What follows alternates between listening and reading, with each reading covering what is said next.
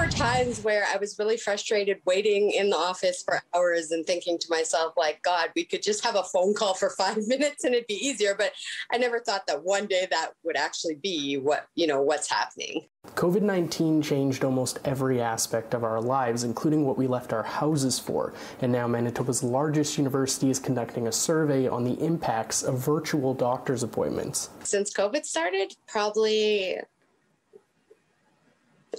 over 20.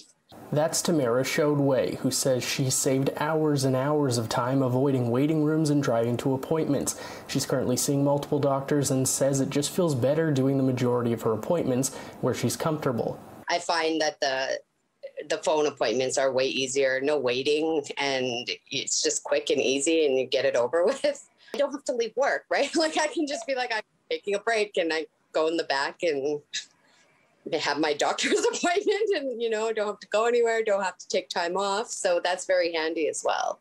It had certain advantages and also challenges for both for me, for example, and the person who I saw. Dr. Mandana Motorusa works both at the university and St. Boniface Hospital. She's seen firsthand clear advantages for both herself and patients, similar to what Chaudway found, but also saw challenges in patients who didn't know how to use FaceTime technology or had bad internet connections. Motorusa wants doctors and patients to take the survey in hopes that some of the switch to virtual can stay post-pandemic.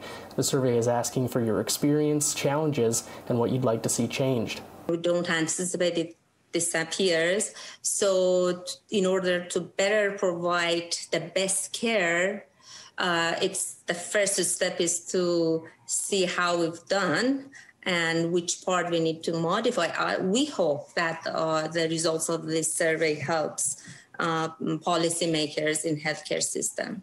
As for Chaudway, she's hoping for some small changes to the system. It comes from a private number, so I myself usually don't answer private numbers, but I'm, waiting for this call, and sometimes it takes like an hour and a half past my appointment. And sometimes you have things to do, right? So I think it'd be handier if they scheduled them. I know they're doing it from home or wherever, but scheduled them more farther apart so they have time to be on time for a phone appointment.